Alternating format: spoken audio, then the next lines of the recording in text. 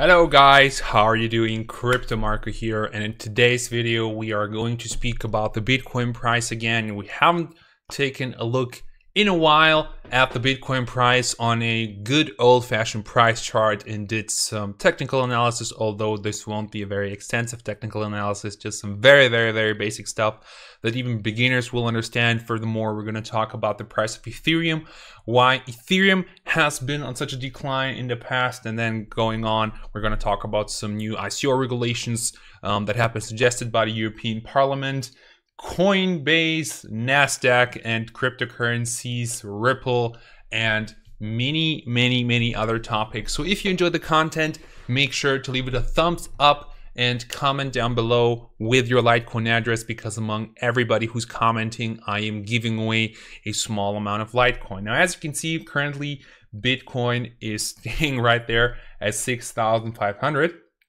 and we're taking a look at the chart. What we're seeing is basically that you guys should know that since, like, let's take this point and go up here. So Bitcoin went up like crazy and went down like crazy. We don't need percents to calculate this exactly. We only need psychology.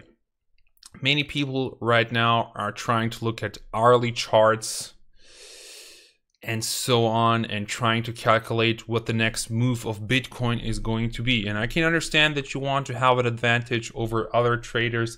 However, you need to be aware of the fact that many YouTubers out there are right now talking about this resistance of 5,900. Actually, not YouTubers, but traders. Like, everybody's talking about this resistance of 6,000, 5,900, and that this is the resistance that we have right now.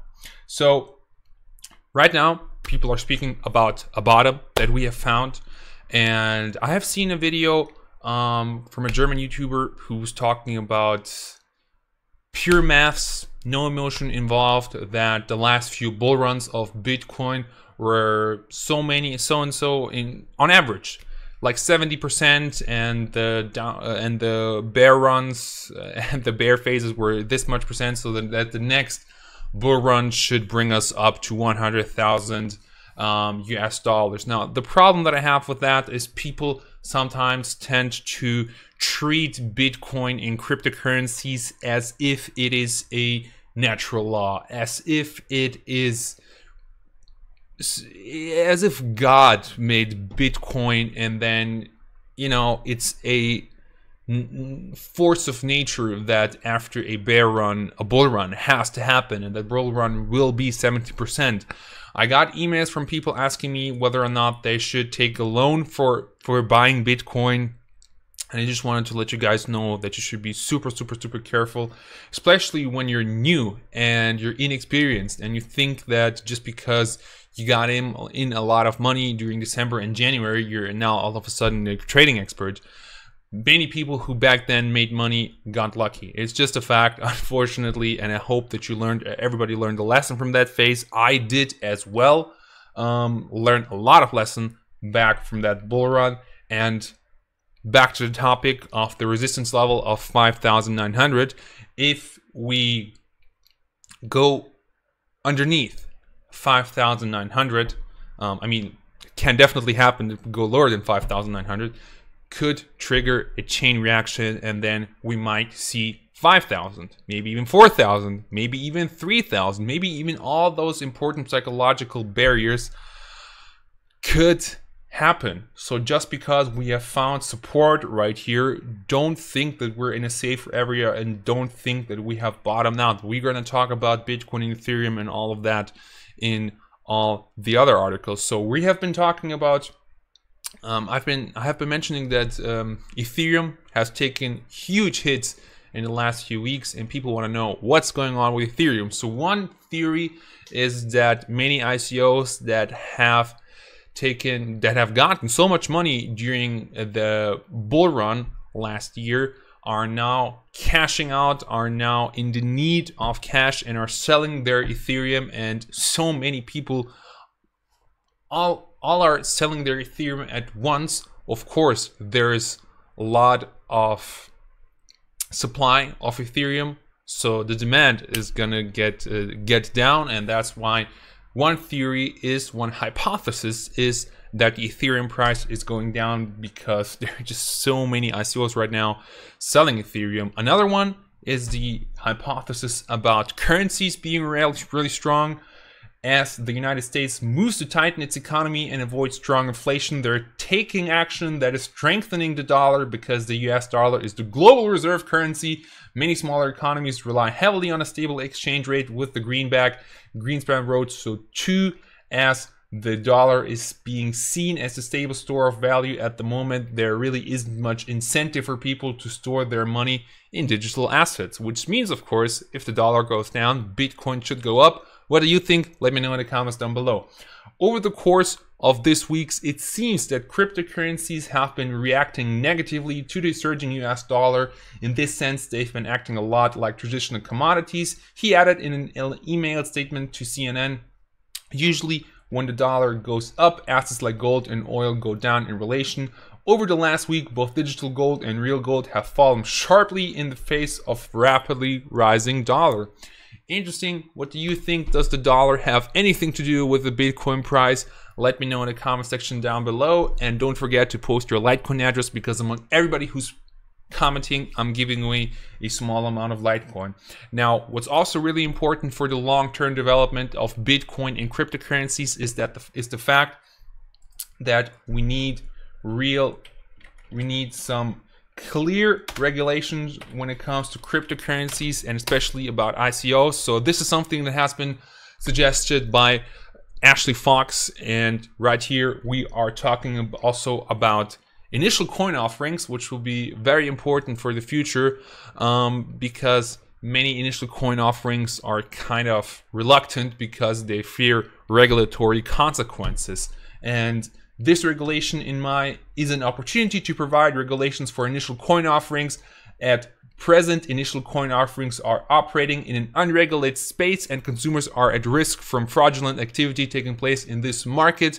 This regulation gives the opportunity to ICO that want to prove their legitimacy to comply with the requirements of this regulation.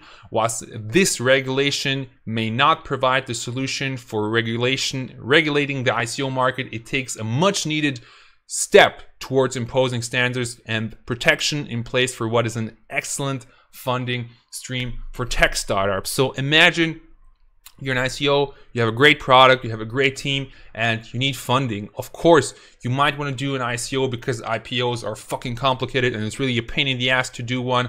However, ICOs are still fully regulated, and many ICOs from legitimate companies out there are still kind of reluctant. So, of course, first of all, if it will get regulated more, we would have more trust into cryptocurrencies, which would cause a bigger price, probably.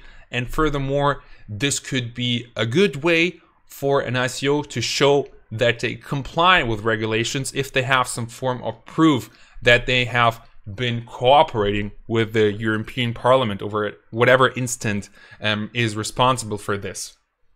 Furthermore, what is also, of course, one big step towards mainstream adoption would be NASDAQ and cryptocurrencies working together. So the Winklevoss twins, who are the owners of the Gemini exchange, have been meeting with the NASDAQ guys. Allegedly, this is what's going on behind closed doors. Tyler and Cameron have moved the ball down the field in a meaningful way. NASDAQ and its leadership already are predisposed of finding an architecture solution and being the first to list actual tokens, not just the structure they've seen from Gemini and other research they've done with exchanges to note. Oh, not just ETFs or futures or some derivative of the crypto apparatus, but rather list actual coins. They are getting very comfortable with the structure they've seen from Gemini and the other research they've done with exchanges of note. There's a timeline forming of this decision, and it could be earlier than some might think. What would happen if NASDAQ and Gemini would actually start listing crypto? Actually, if NASDAQ would start listing cryptocurrencies, I think it would cause at least a short form of bull run. However, it will be a big step towards mainstream adoption, and that is great, of course. Furthermore, Coinbase CEO, the CEO of Coinbase, Brian Armstrong said something very interesting. So we finally got some numbers on his success of Coinbase. So they were signing up to 50,000 motherfucking users single day. Now imagine 50,000 people, and each of them is investing like only $10. That's already an insane number, but multiply that by 100 and multiply that by a few days, you get the kind of money that Coinbase was making during the bull run with cryptocurrency. So that's completely insane. And something very interesting that he said is the technology is going through a series of bubbles and corrections, and each time it does its new plateau. So it means that right now, and it's actually true. Fundamentally, Bitcoin has seen so many ups and downs that this is just one more bubble. And his viewpoint is that right now we are on a plateau. I am very bullish long-term towards Bitcoin. However, you should be very cautious where you're investing. You shouldn't invest more than you're comfortable losing. So keep in mind that everything in this video is my personal opinion and not financial advice. And we really take great responsibility when investing into cryptocurrencies. Netcoins has done a cooperation with Ripple, and they will be available at 21,000 retail locations in Australia, Europe, and Canada, which is again one more big step towards mainstream adoption. And I can't wait to see Ripple as a means of exchange, as a paying option sometime when I go out. That would be great. Going on, the lighthearted news for today: crypto thriller starring Kurt Russell in post-production. So Kurt Russell and some other actors from Gilmore Girls. She's won. What did she won? She won. I think Emmys. It was, yeah. Blattle has won Emmys, and Kurt Russell is a legend. Of course, if you have seen Bone Tomahawk, let me know in the comment section down below. I was so scared of that movie. Oh my god, it was completely insane. So next year we should get a really interesting crypto movie with Kurt Russell, and I can't wait to see it in the cinema. I'm gonna go for sure. So as you know, in every video I'm giving away a small amount of Litecoin in every video, and let's see who the winner is. If you haven't sent me your Litecoin address, make sure to comment your Litecoin address, and it actually is the case. So freedom is illegal with the Saudis. We should all let them dry in the sand. Don't be so mean, the Saudis. You can't say that people should dry in the sand. That's not nice. However, blockchain gal, comment in the comments your Litecoin address so I know where to send you $2.50 in Litecoin. Thank you so much for watching. Hope you have a great time. Keep in mind that everything is my personal opinion and not financial advice. And see you next time. Bye bye.